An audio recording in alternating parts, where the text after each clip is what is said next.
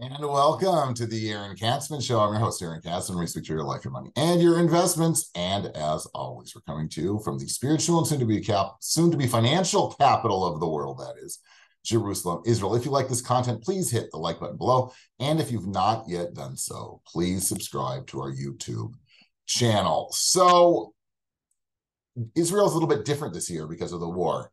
Right? Usually the week of Thanksgiving, even in foreign countries, even though Thanksgiving is not celebrated in those countries, you will be bombarded with Black Friday ads. So because of the situation here, I actually haven't seen very many Black Friday ads. I've seen a few, but not very many.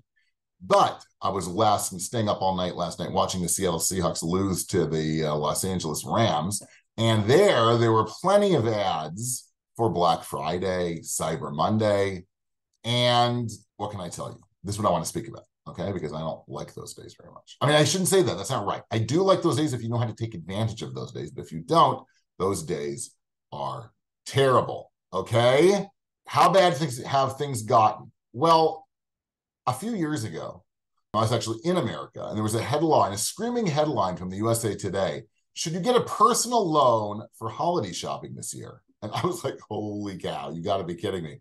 The article spoke about how expensive holiday shopping is and that there's data that shows that 40% of Americans don't have $400 to cover an emergency, but will spend way more than that on holiday presents.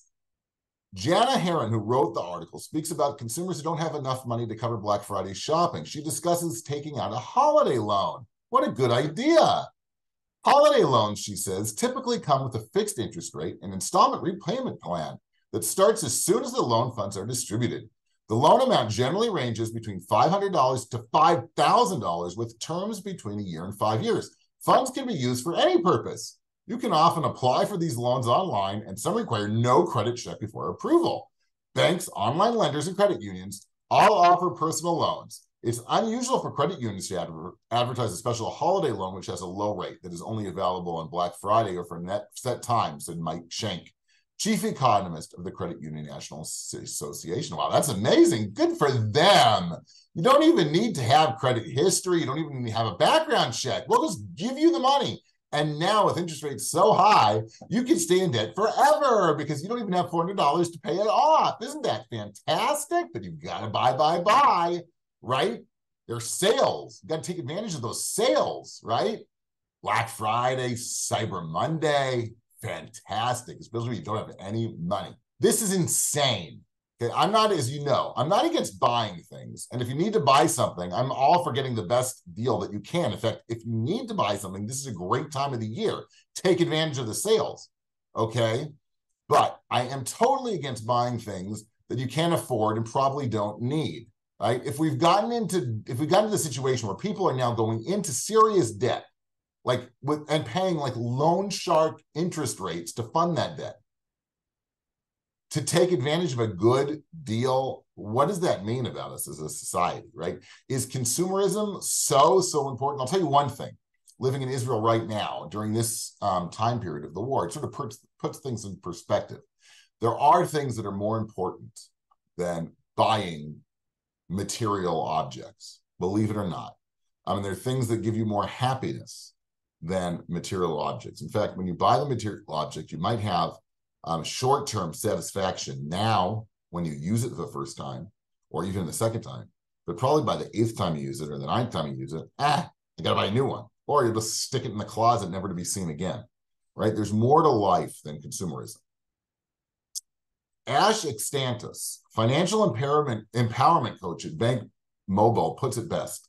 Shopping, especially on Black Friday, is psychological warfare. You're literally in a battle between you and your pockets versus retailers and marketers.